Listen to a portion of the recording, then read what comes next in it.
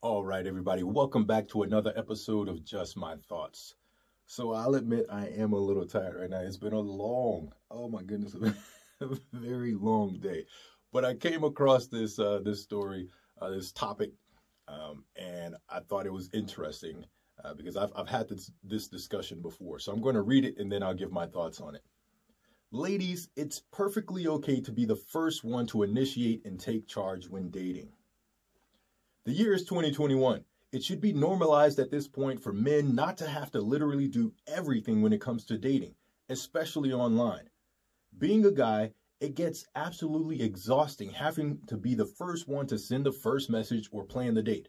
Hell, even just approach me with a compliment would be great as well. If you're scared of rejection or fear coming off as desperate, guess what? Men have gone through that on a daily basis. Exactly, we have. All the time. I had a woman the other day who seemed so mature, she initiated the first conversation and even planned and called me for FaceTime. It was literally the sexiest thing in the world for a woman to do that. It was a breath of fresh air, and I wish more women could take the lead sometimes and actually show interest.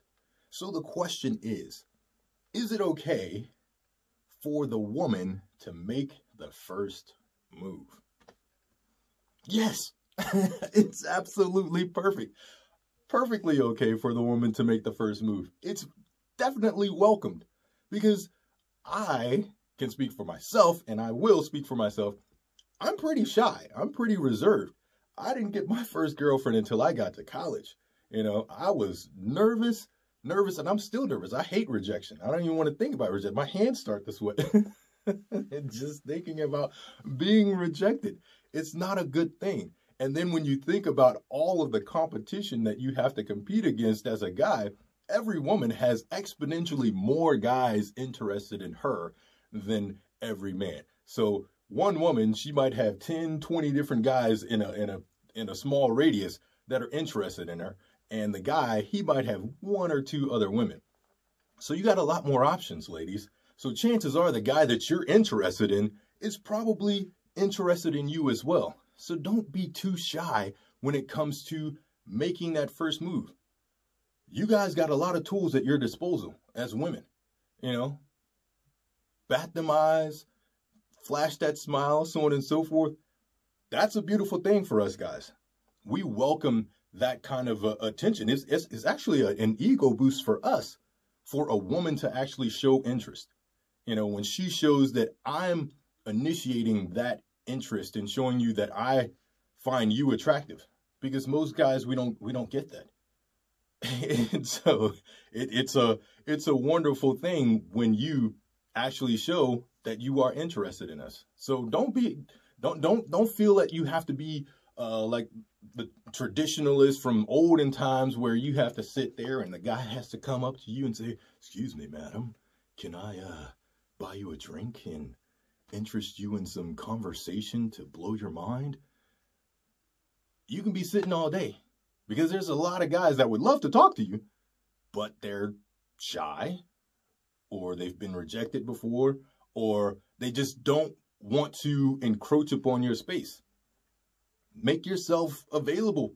If you're one of those single ladies that are wondering, why am I 35 years old, 25 years old, and I'm still single, so on and so forth, have you made yourself available? And I've said this to someone else.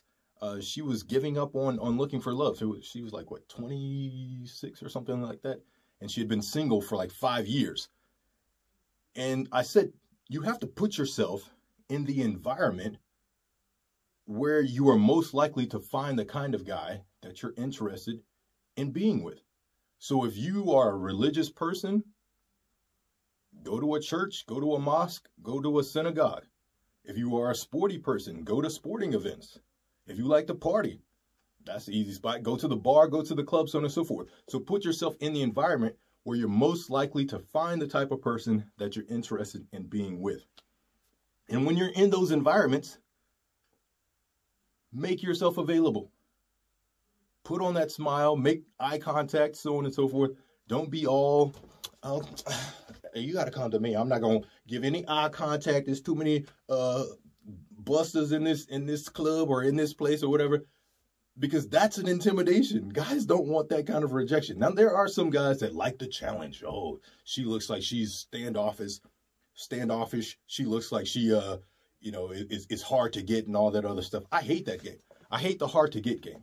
If you're interested, let me know you're interested. Let's make this easy for us both, because the relationship itself is hard enough. The whole process of finding someone to connect with is hard enough. So if you're intentionally making it hard to make contact with you or hold a conversation with you, that's not a good thing. So now, like I said, it's 2021. It's 2021, and it's perfectly okay for you ladies to initiate that contact. You see a guy that you like, walk up and say hi.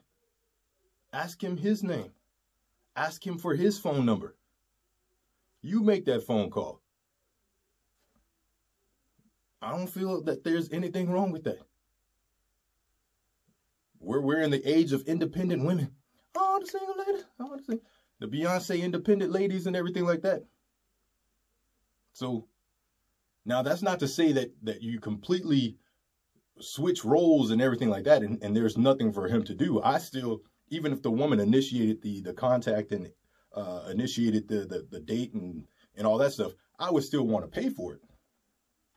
That's just my feelings on it. I would still want to pay for it.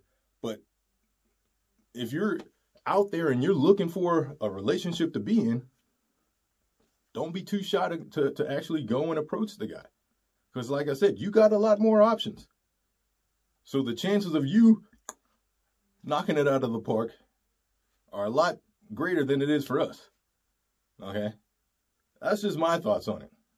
What do you guys think? Do you think that it's okay for the woman to initiate that first contact? Do you think it's okay for her to make that first move? Ask for the phone number.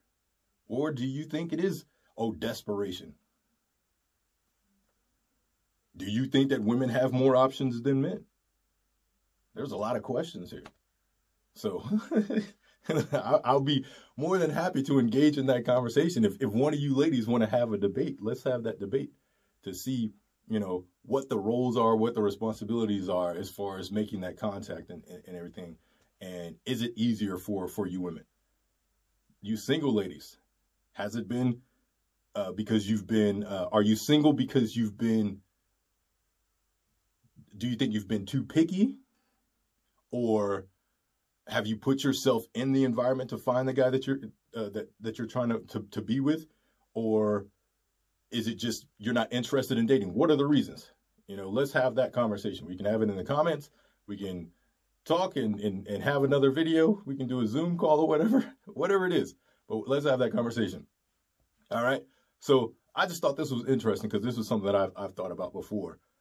And like I said, I've had that conversation before. So let me know your thoughts in the comments. Stay tuned for another video. And remember, whatever you do, do it justice.